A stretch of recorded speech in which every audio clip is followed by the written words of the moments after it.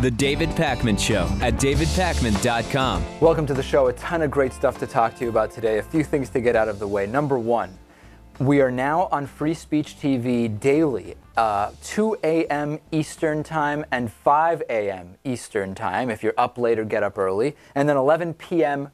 on the West Coast, as well as 2 a.m. on the West Coast every single day. Awesome to be on Free Speech TV, Lewis. Long time in the making now to get on daily, and it's happening. It's all happening. Good job at making that happen.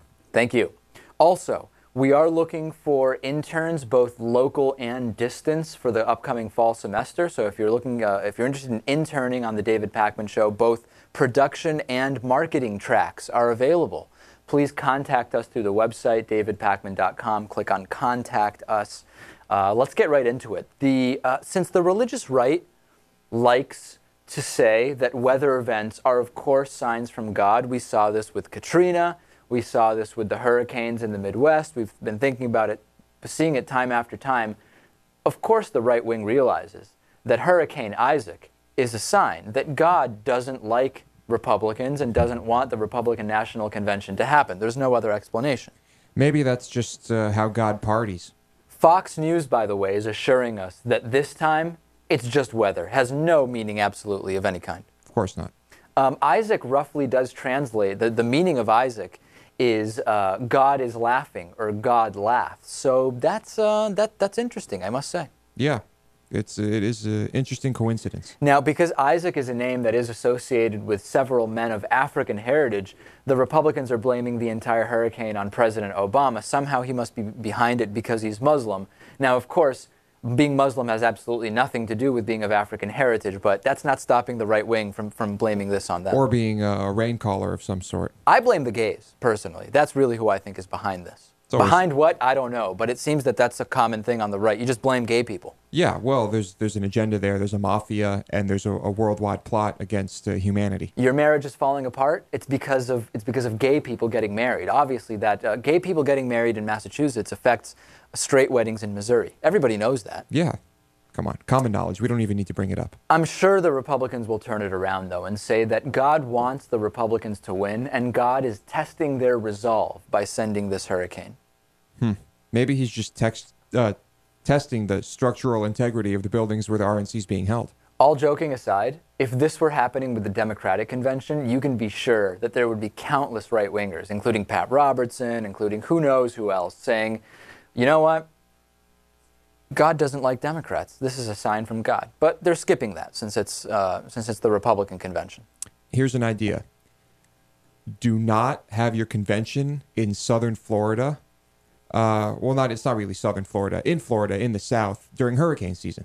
How about that? That's an idea. I think that's a really good idea. Of course, we have the one-day delay. The convention's going to be compressed. Here's something interesting. 7 birthers speaking at the Republican convention. Of course, birtherism is just on the fringes. It has no part in the mainstream Republican Party. They would never give anybody like that any kind of a platform. Oh, wait a second. Donald Trump might be speaking. We all know about that one. He's the most connected to Romney, saying president wasn't born in the U.S. Let's see his birth certificate. Let's see the long form. Let's see the real long form once we see the fake long form, et cetera, et cetera. Donald Trump. And there's this whole list. Actress Janine Turner. Did you know that she's part of the Kenyan-born meme? I don't know who that is. Excellent. Georgia Attorney General Sam Olens, former Arkansas Governor Mike Huckabee, Florida Governor Rick Scott, Congresswoman Kathy McMorris Rogers from Washington, Louisiana Governor Bobby Jindal. We know him. He's perfectly sane. This is more like the birther ball than the Republican National Convention, don't you think? Really one and the same. You don't see it as any different? No. I mean, I just assume the vast majority of the people at this convention and speaking at this convention at one point were somehow entwined in the birther scandal. You think that there's just no difference, it's just bound to be intertwined there? Yes. All right, let's check in with our correspondent on the ground in Tampa, Luke Vargas from Washington. Louisiana Governor Bobby Jindal, we know him. All right, let's start. Let's get this reset up, Lewis, because we're having any number of issues. I think here. you just need to learn how to use your computer. No, me using my computer would be a great thing. Let's check in with our correspondent on the ground, Luke Vargas, Lewis, please. Okay. So we'll be bringing you coverage of the RNC throughout the week. Today it is basically just going to be a in name only type of day over there, and we're going to check in with our correspondent on the ground, Luke Vargas from Talk Radio News Service. He seems to be near the Google Central area, which, as he moves back, I can see that it is handicap accessible. There is a ramp there leading up to it. Luke, what's going on down in Tampa? Okay, well, here in Tampa, we've had a few days of darkness and rain, and finally, the sun is breaking through here. Everyone thought they'd have to basically have a washout the whole week, but things are taking a turn for the better here. Okay, so now, of course, I'm sure that it's being discussed there, since Republicans very quick to say that Hurricane Katrina was a sign from God, and of course, the tornadoes were a sign from God. Clearly, the threat of Hurricane Isaac also must be a sign from God that God is angry with the RNC. Was that at the top of the list at today's briefing? Yeah, there was a briefing this morning, and the room was packed full of reporters who I think were trying to get some new information about how the schedule might change, if certain speakers might be swapped on given nights. And one of the spokespersons for the convention came out and said there are going to be three main topics we're discussing at this meeting. The first was the storm, and he essentially said we're going to have a 3-day convention instead of a 4-day convention. A few speakers will be switched, but we're planning on going forward as was discussed yesterday on Sunday evening. And the other two topics were a lot less important. They talked about how inside the convention center at the forum here, there's going to be two different debt clocks. One, which is the standard one you see behind Mitt Romney during his campaign events that shows the total United States national debt. And the other one will be a new debt clock that begins to count upward as soon as the convention is convened. And I would presume that Mitt Romney, when he's giving his keynote speech, will point over to the screen and say, look at the rate of the debt accumulating, and isn't that a terrible thing? Yeah, now I'm sure in the interests of fairness, right next to that, there will be a clock which will show if George W. Bush was still president and we had his rate of debt acceleration, here's how much it would have accelerated during this speech. But of course, I think they're probably not going to have that. I wouldn't bet on it. And the final topic they talked about was that this fancy television screen that is going to be behind the podium on the stage, which is supposedly inspired by Frank Lloyd Wright, they're going to do a special 10-minute presentation that showcases all the incredible technological feats and tricks it can do. So not very pressing things. I think people were pretty much going there just to hear about the storm news, and they got a whole bunch of extra stuff. All right, so admittedly, things getting started a little bit slowly today. But we'll check in with you tomorrow. Luke Vargas, Talk Radio News Service, one of our correspondents on the ground in Tampa at the Republican National Convention. I hope there's enough guns there to keep you safe, Luke. I am worried about you. Yeah, watch out. The NRA is just upstairs. Okay, sounds good. We'll talk to you tomorrow, Luke. Take care. Speaking of birthers, it turns out that Mitt Romney himself is actually now making birther jokes. It's kind of weird because you would think if you've been able to avoid the birther controversy and kind of stay out of the way of it, you wouldn't go out of your way and make birther jokes, but he is. Lewis, you have what Mitt Romney did say about a birth certificate. Let's take a listen to it. Now, I love being home in this place where Ann and I were raised, where both of us were born. Ann was born at Henry Ford Hospital. I was born at Harper Hospital. No one's ever asked to see my birth certificate. They know that this is the place that we were born and raised. Yeah. To be honest, I'd like to see Mitt Romney's birth certificate. It might be kept in a safety deposit box at a bank in Switzerland or something. So logistically, it might be tough to actually get it, but I'd love to take a look at it. I hear it was stitched together with $100 bills and bordered with gold. Romney is embracing the most extreme element of the conservative movement by joking about the birther stuff. And I get it. It's just a joke. And Rush Limbaugh will say, oh, it's just a joke and blah, blah, blah, or he'll like it. I think Rush Limbaugh did like it. But let's be honest. This is the fringe element of the Republican Party, which is now mainstream. As I said just minutes ago, at least seven birthers, 7 relatively notable birthers are speaking at the Republican National Convention. And the primary, the nominee, the de facto nominee of the Republican Party, joking about birther stuff. Next, what are we going to have? A video of him saying, I have never been pulled over driving while black. It has never happened to me, I assure you, Republican voter. How far is this going to go? I mean, it is something we joke about, but is Mitt Romney doing this to instill some doubt in people's minds? I mean, is he keeping it going? Or is it just a harmless joke? It can't be not planned. That's my idea. This can't just be an accident where he says, well, there's no discussion. Maybe I'll just mention birth. I'll allude to birther stuff. Maybe I won't. Everything is discussed, and there has to have been a decision made that it's not a bad thing for the campaign to just kind of joke about this. Keep it in the background. Keep it there. Foment it a little bit. I mean, I suppose even just acknowledging that the issue is still an issue is kind of bad. But it is. I don't know. I'm still not 100% convinced that this wasn't just a dumb joke. Natan, are you convinced it was or wasn't a dumb joke? I mean, I agree with you, Dave, that everything is planned in a campaign, especially with someone like Romney who is so unnatural in his delivery. It needs to be planned. Yeah, let's be honest. When's the last time Mitt Romney naturally made any kind of remark of any kind, and it was even remotely funny or got any kind of... It was about a donut, and he couldn't identify it. That wasn't a joke. He wasn't making a joke. That's what happens, I guess, when he's unscripted. Yeah, he ends up not being able to identify the most basic of pastries, ladies and gentlemen. That's sad. Okay, Monday. Time for a book recommendation. Book recommendations, of course, made possible in part by A Fashion of Bastards. Lewis, are you reading it yet? Not yet, no. I haven't picked up a book in a couple years. It's Joanna Louise Johnson's best-selling satire about the bizarre world of Washington's power players and their outrageous misuse of America's most precious natural resources. It's on Amazon.com. Here's my recommendation. I just finished this last week. The City and the City by China Miéville. Now, the first book I read by China was it was well written, but I didn't love it. The topic didn't speak to me as much. The City and the City is a fantastic book. I picked it up a couple months ago, finally read it, finished it a few days ago. The concept is that there's two countries, which are basically cities. They're city-states, and they have areas which actually are shared physically. So in other words, politically they're two different countries, but they are actually existing in part in the same space. However, because of the conflict and the tension between the two countries, people who are in one country wear clothes of a certain color, and people who are in the other country, remember it's the same physical space, wear clothes of another color. And you are basically taught from when you're very young to identify who is not in your country politically, even though, again, they're sharing the same space, different buildings on the same block, for example, and the term used in the book is you unsee them. In other words, you really kind of, you look over them.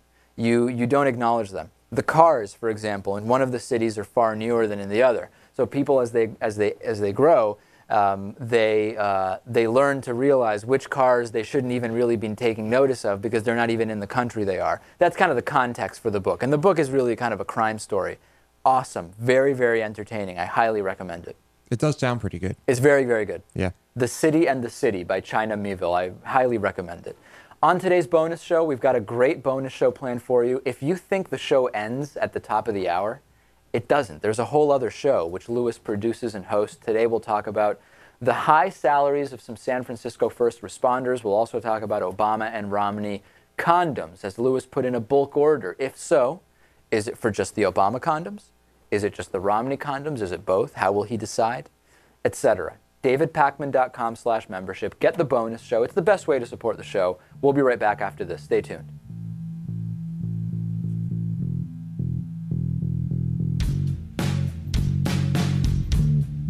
The David Pakman Show at DavidPakman.com.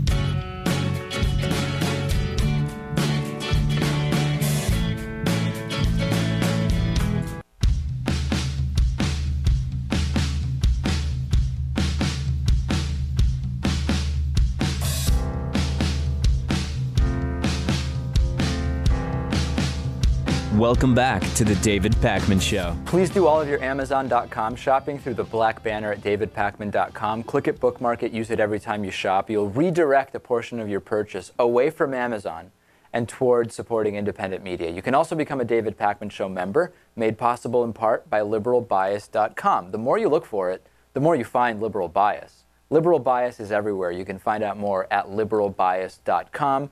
Today is a very special new member announcement, Lewis. Today's new member is, as far as I know, the first Utah-based David Pakman Show member, Danny Hartman.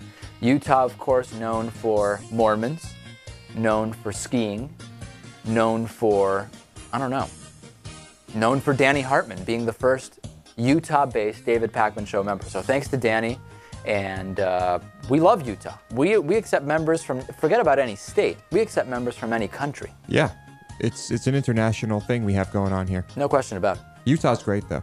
I hear they have a nice big lake somewhere over there. Love it. All right. Okay, we had this incredible story about Jeffrey Johnson showing up near the Empire State Building in New York City and killing his former boss, Steve Accorlino. He tried to escape on foot down West 33rd Street, and construction workers alerted nearby police who gave chase. Now, we don't have to get into all of the details surrounding the story. Very quickly, it was ruled out that this was any kind of terrorism or any kind of political killing. Literally, this was a guy who was angry with his former boss, and he went down there and he killed him. And New York City Mayor Michael Bloomberg came out pretty quickly, praised the New York City Police Department for stopping the shooter, Jeffrey Johnson. He was shot dead by the police. He alluded to the possibility that some of the injured may have been shot by police. I don't know how much of that press conference you saw, Lewis. I did not see any of it, actually. Very good.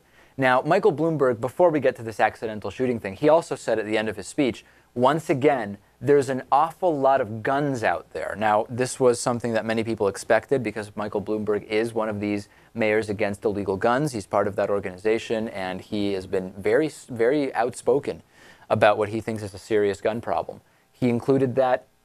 Pro-gun rights groups didn't like that. Fine. Nothing really to discuss there.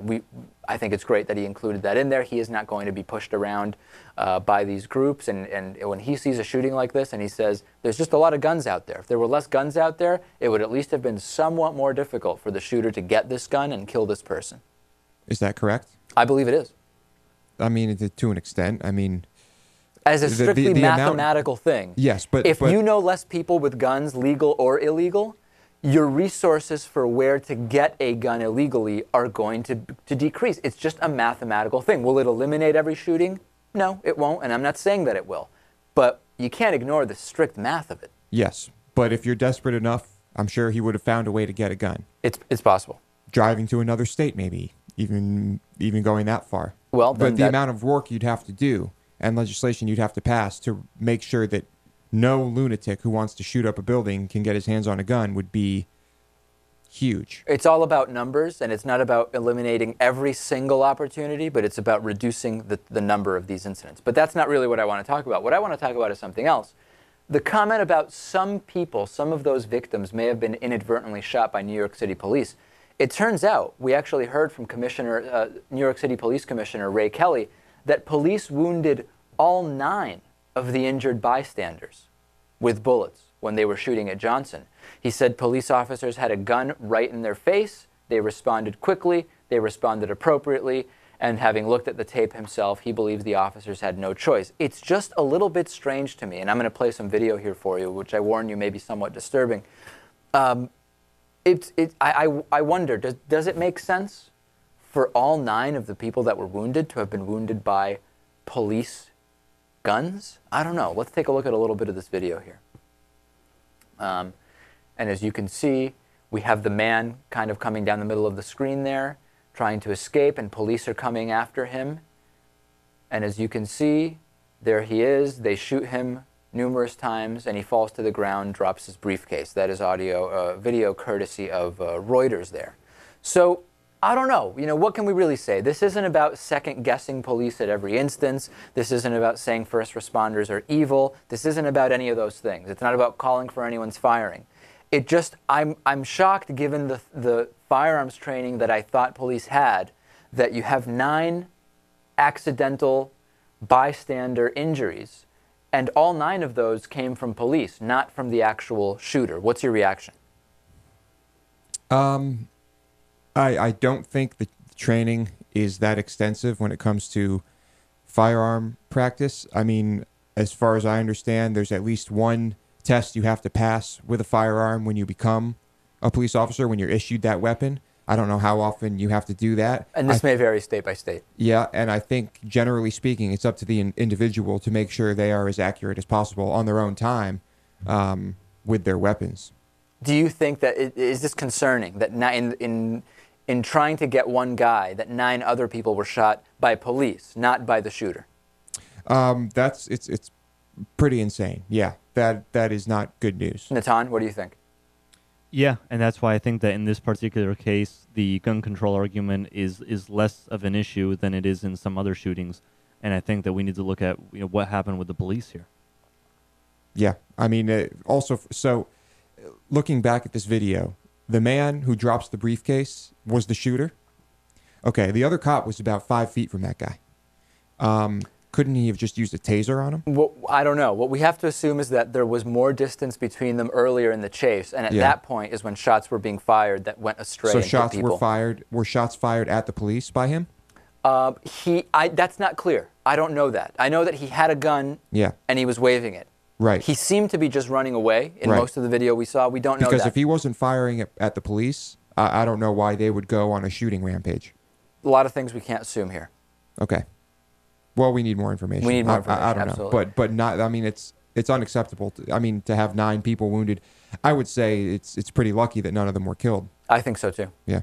Frank Szabo is a New Hampshire Republican who's running for county sheriff. He's comparing abortion to slavery, and he is saying that he would use deadly force on a surgeon to prevent a abortion from taking place. What? What is this guy talking about? Let's look at the video. Let's hear the audio. You're going to need to hear it for yourself to believe the lunacy here. Well, if it's an elective abortion, absolutely that is murder in my opinion. Hillsborough County Sheriff's candidate Frank Szabo is controversial enough for saying he'd arrest any doctor who performs legal elective abortions in New Hampshire. But now he says he wouldn't rule out the use of deadly force to keep it from happening. You would do whatever it took to stop that from happening? Absolutely. Deadly force? Well, I would hope that it wouldn't come to that, as with any situation where someone is in danger. But again, specifically talking about elective abortions and late-term abortions, that is an act that needs to be stopped. Wow. What do you think? I think if he tried to do any of this, he would face serious legal trouble. Yeah, how do you run for a law enforcement office when you openly say you're going to do an illegal thing? Yeah, I mean, I don't even know where to start. As if he's a lawmaker. Yeah, first of all, legally, arresting someone for performing an abortion, a legal surgical procedure is no different than, for example, if you had a antibiotic point of view because you're a Christian Scientist and you were to say, I'm now the sheriff, I'm going to arrest every doctor that's prescribing antibiotics because, you know what, you just can't do that. That's wrong. My religion says it's wrong the same way that Frank Szabo's religion tells him that it's wrong. So that's number one. But number two, we're reaching new lows here because we have a purported law enforcement official indicating he's going to break the law because of something that other people are doing, which is legal, in order to stop them from doing that. What's going on here? And by the way, isn't New Hampshire the live free or die state? Is killing someone to promote your political and religious opinions acceptable in the live free or die state? Well, what about that unborn baby? The unborn baby has freedoms too, David. Yeah, until he's born, and then obviously the Republicans don't care at all about him. Does this guy have a shot in New Hampshire? I haven't seen any polls about this race. I would be horrified. Or is this just a random nut and just a shock story? My understanding is that this is a legitimate candidate. That being said, I don't know how he's doing in the polls, but it is not like, for example, when the rent is too damn high guy was running for. I don't even remember which party he was in. I think he was on the Republican side, right? Yeah, he was. Yeah. It's not like that. He's more legitimate than that. Now the question is, are these comments legitimate or are they illegitimate comments? Because the reason I bring that up is, if his killing people who are performing abortions is illegitimate, then the body, it can shut the whole thing down, and then it's fine. Nothing happens. Right. Go figure. Yeah. I mean, why can't bodies just shut down abortion attempts? You know, maybe there's a way to do that. Listen, ladies and gentlemen, Lewis, you've just come across, I can't believe, why didn't I think of this before? If abortion is if abortion is legitimately murder, the woman's body shuts the whole thing down, and the baby stays alive and is born. Abortions don't even exist by that logic. By that logic, there's no such thing as an abortion. Fascinating. What are we worrying about here? The body shuts the whole thing down. Trust me, the Nazis did some experiments on it, and it's true, it works. See, this guy doesn't even need to run anymore. Why run? It's crazy. Michigan police shot a homeless man known to be mentally ill named Milton Hall 46 times. That's a high estimate. The low estimate according to people who have analyzed the videotape, including a number of media outlets, is 30 times. Now, we talk about, well, if you go hunting, one of the reasons you need to have a 30-round clip is if a huge bear attacks you, you might need up to 30 bullets. So if you might need 30 for a bear, why do you need 46 for a mentally ill man? That's a question. Let's take a look at some of this video. This is a man who was well known in Saginaw, Michigan. Family lived there, mentally ill. Police say he was known to be an assaultive person with a long history of contacts with law enforcement. The record shows he has an arrest record only for minor offenses, things like vagrancy. That's code for being poor, ladies and gentlemen. Shot between 30 and 46 times. Let's look at the video. Let's listen to the audio. I guess I wouldn't be doing my job if I didn't say that some people may find the video disturbing. Let's take a look. This amateur video, purchased by CNN and not made public until now, captured the confrontation between 6 Saginaw police officers and Milton Hall, a 49-year-old man who his family says suffered from serious mental health issues. Hall, seen in the middle of your screen, police say, had just had a run-in with a convenience store clerk. He was in a standoff with police and holding some sort of knife. A female officer is heard shouting.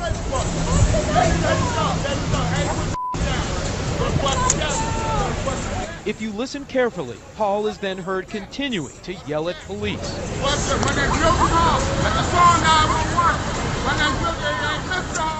Hall seems agitated, but not intimidated by a police dog. Heard on the tape, a witness describes what he sees. In the karate stands, about to go ham on them. Then, as Hall appears to take a few steps, everything comes to a head.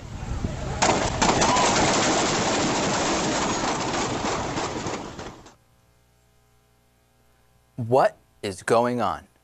Okay, I mean, let's assume he has a knife, which he does.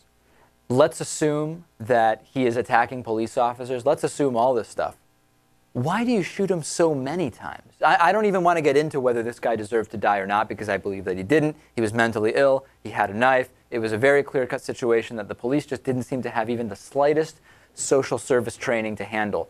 But why shoot him between 30 and 46 times? That really, to me, represents some escalated amount of paranoia or aggression. I just don't understand it. I'm not being critical. I just can't imagine what would precipitate shooting the man 30 to 46 times. And if he didn't have that knife to someone's throat, and if he just was standing there with a knife surrounded by cops, why couldn't they just also use a taser in that situation? Why couldn't they taser? Why couldn't they send a dog? I mean, they had a dog. I just don't understand it, ladies and gentlemen. I just don't get it.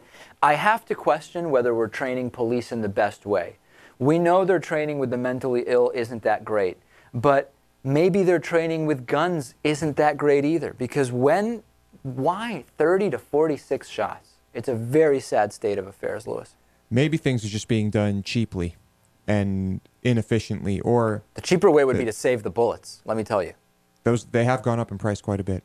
All right, let's take a break. Facebook.com/David Pakman Show. Hi to everybody from the We Survive Bush, You Will Survive Obama Facebook page, joining us on the live stream, and everybody from the Young Turks. We'll take a break. Wendell Potter coming up next. Great interview with him. Stay tuned.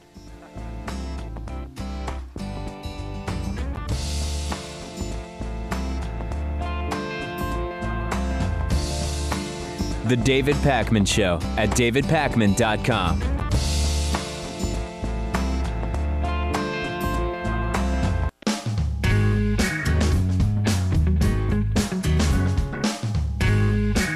Welcome back to the David Pakman Show. Wendell Potter is with us. He is former VP of Corporate Communications at Cigna, also author of the book Deadly Spin, and senior analyst at the Center for Public Integrity.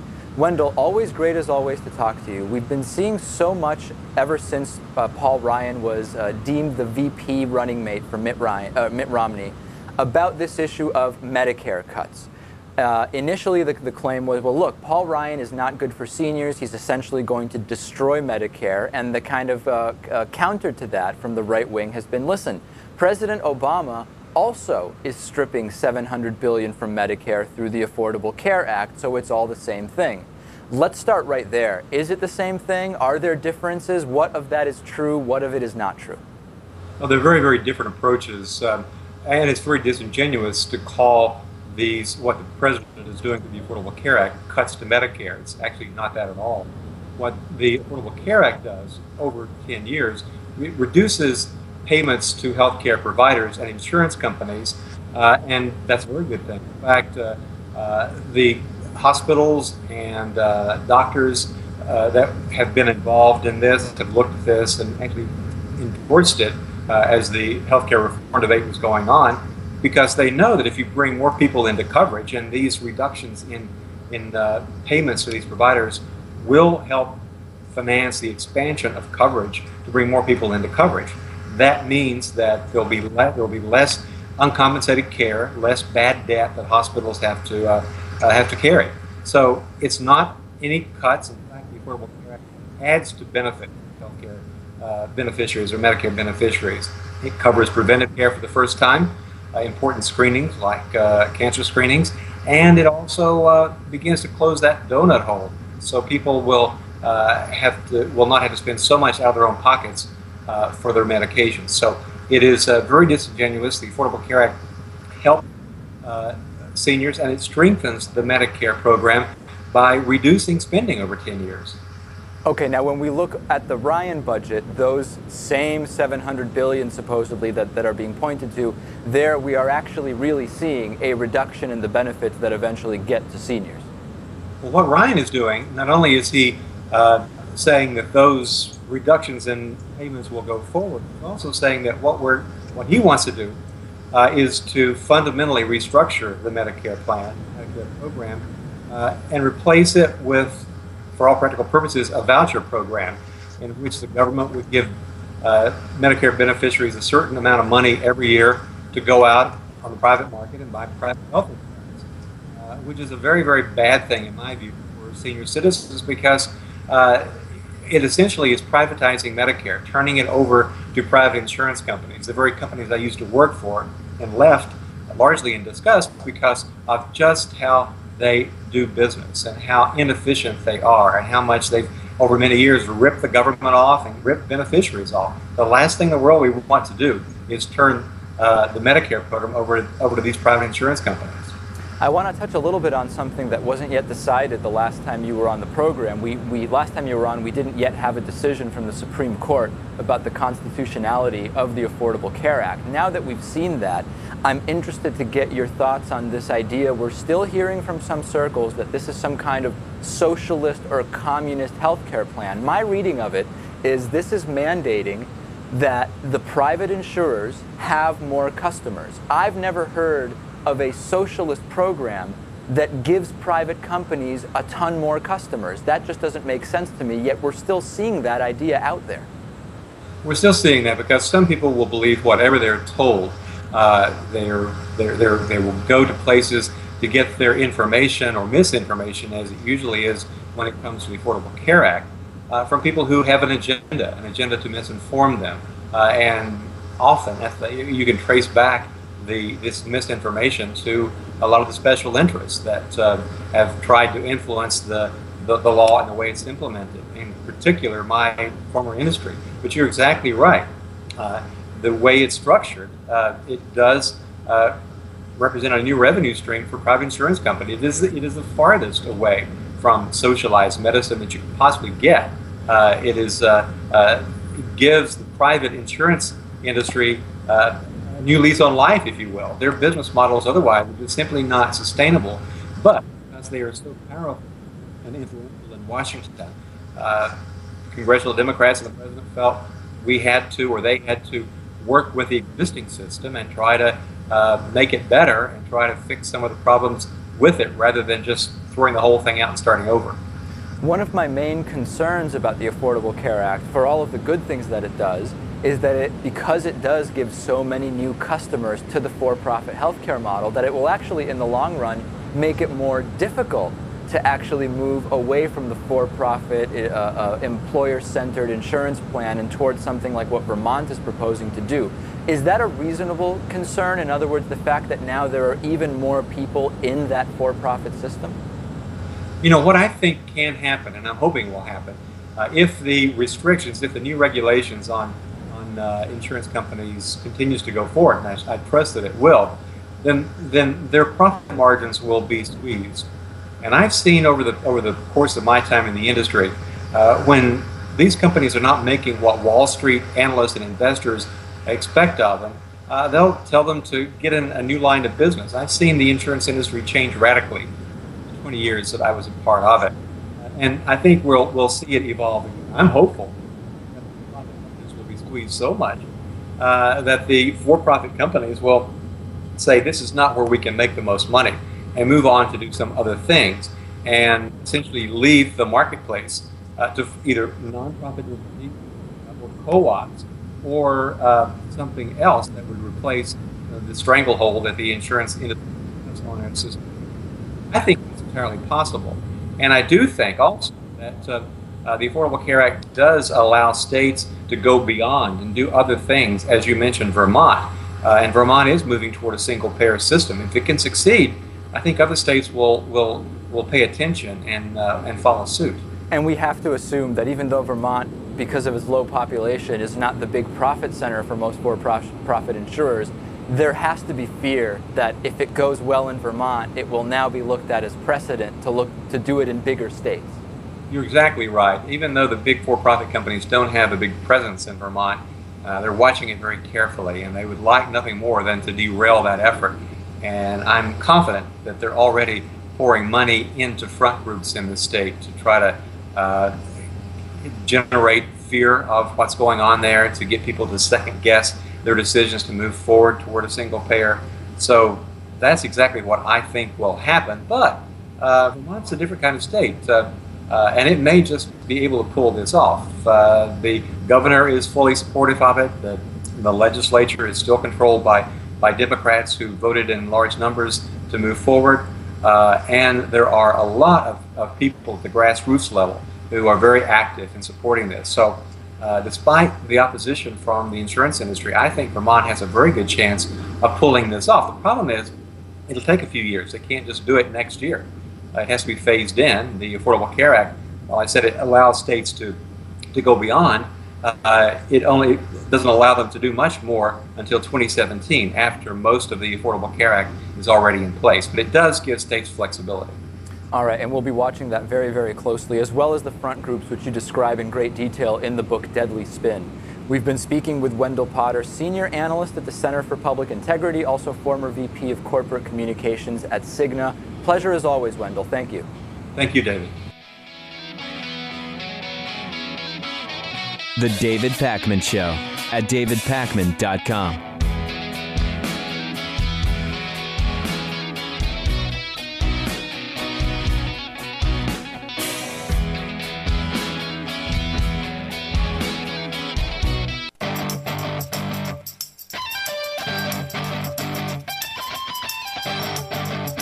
The David Pakman Show at davidpakman.com. The best way to support the David Pakman Show is become a David Pakman Show member. We're talking about pennies a day. You get a bunch of great benefits. Find out more at davidpakman.com/membership. Fox News outed a Navy SEAL, specifically a Navy SEAL who wrote about the raid that killed Osama bin Laden.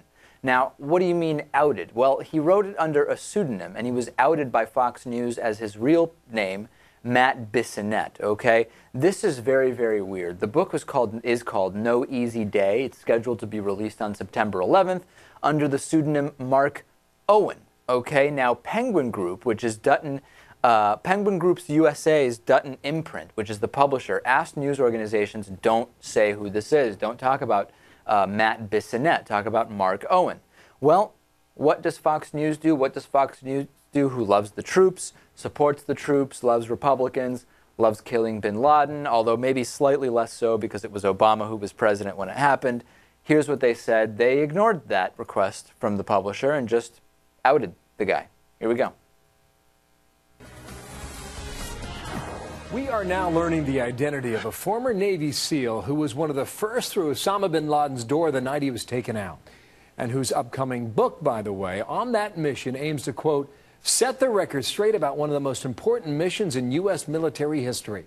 As you can imagine, there is reaction to the Pentagon on all this, and our national security correspondent Jennifer Griffin has more on that at the Pentagon. Good morning, Jennifer. Good morning, Bill. Fox News has learned the identity of a former Navy SEAL Team 6 member who anonymously co-authored No Easy Day, the first-hand account of the mission that killed Osama bin Laden, a book that's set to hit the shelves on September 11th. Known until now only as Mark Owen, the pseudonym under which he wrote the book, Fox News has now learned that his name is in fact Matt Bissonnette, 36, age 36, of Wrangell, Alaska. There you go. Great job, Fox News. You guys are doing such great investigative reporting for outing this guy. Now there are obvious risks to this individual's personal security. There are now risks to other people he's associated with, who of course could also have been part of Navy SEAL Team 6.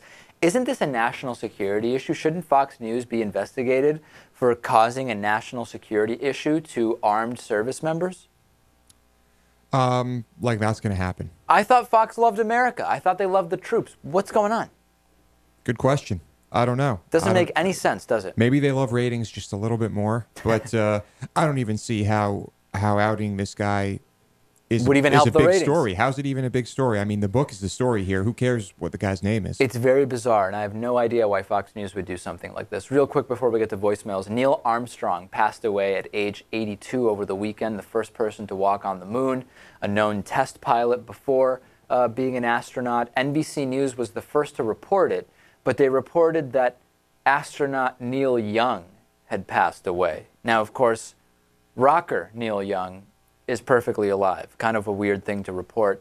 Interesting thing about Neil Armstrong is, of course, the entire controversy over that's one